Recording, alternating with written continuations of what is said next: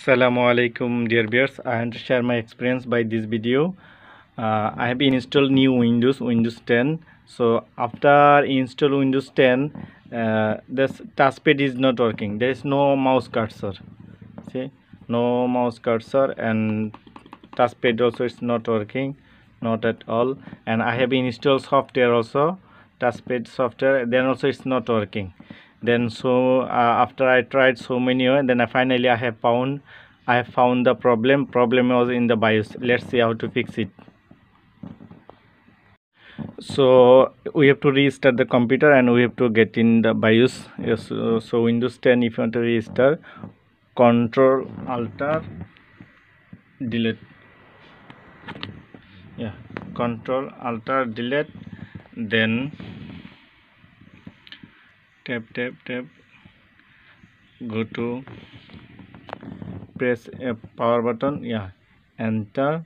Then we have to restart,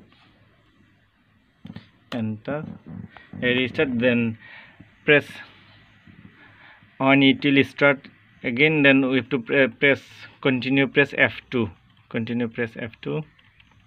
Yeah, we have got it. The BIOS setting. So from BIOS, see there's date and time, and scroll it down, see touchpad. Yeah, touchpad now is advanced, so we'll make it basic. Press enter. Yeah, so now it's advanced, we'll make it basic. Press enter, then F10, save it. F10, save.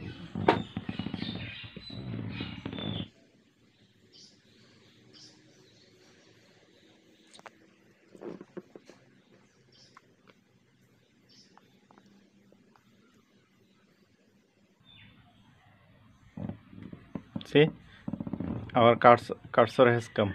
Yeah, it's working. Right button, left button, yeah, both of working. Yeah, so your cursor is working now. It's working fine, alhamdulillah. Thank you so much for watching my video. If you like my video, please subscribe and press the like button. Thank you. Assalamu alaikum warahmatullahi wabarakatuh.